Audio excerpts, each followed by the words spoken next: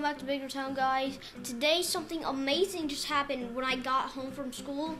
So, we got this paper saying how good that I was being really good at school. And we got our very own sign in our backyard. In our front yard. So, I mean, our front yard, yeah. Conan is the student of the month is his school. And he gets to have the sign saying so in his yard. Yeah. And you want to tell us why? Yes. Why he got the prize? It says, it says, I am a kind, respectful, and helpful student. I am polite and work hard in class. It says I follow the school rules and procedures, and I don't need reminders to do so. And it says that I'm a great example of what it means to be good in school, basically. Yeah. So he got picked this month, the month of October, to be the student of the month. Yeah. Yeah. And here's a little, we'll show you a little bit of footage of it here. Every day. He follows the school rules and procedures and doesn't need reminders to do so. He's a great example of what it means to be Lowry proud. Yay! So you, my friend, are going to have this sign in your yard for as long as you like. With all your amazing Halloween decorations. I don't know where you guys are doing. Your house is awesome.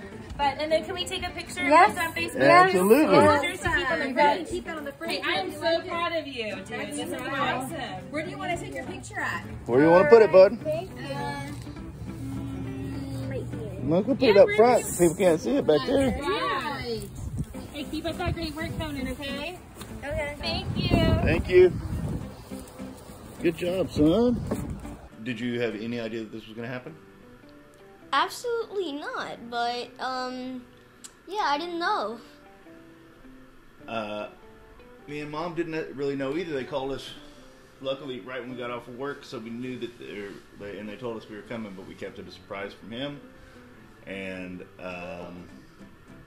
yeah, so not only does he get the sign, and, you know, be on the announcements, I think, tomorrow or something for being the student of the month, he gets to pick a game. And what's the game?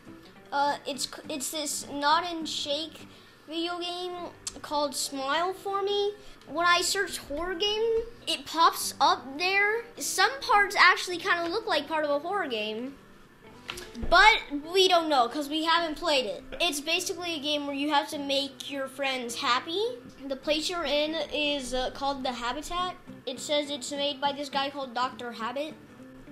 Okay. He like loves smiles. He does not like. So we're actually going to play a game for y'all that's not less than $5. We haven't done that. Yeah, in a it's while. literally $14.99. So this is gonna be a good game, But and we don't know, but he earned it. Well, so I know it's gonna be good because it's a Nod and Shake game. What do you expect? What does that mean?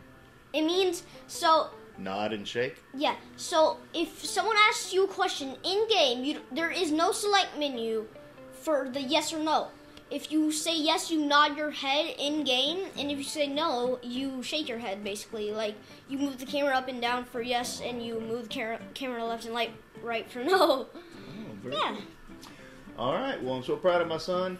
We will be playing this game for you and putting out some videos soon. And if you haven't already, check out the video where Cece got a new prize at school. Yes, he's got a prize yesterday. So I don't know what I'm doing right, but I'm doing something right. Leave some comments, you know, or something like that. What do you mean by that? I'm doing good parenting because my kids are so great. Mm-hmm. Leave a like, leave a subscribe, all that good stuff, and tell them to keep up the good work because they're doing great. Yeah, like, share, subscribe.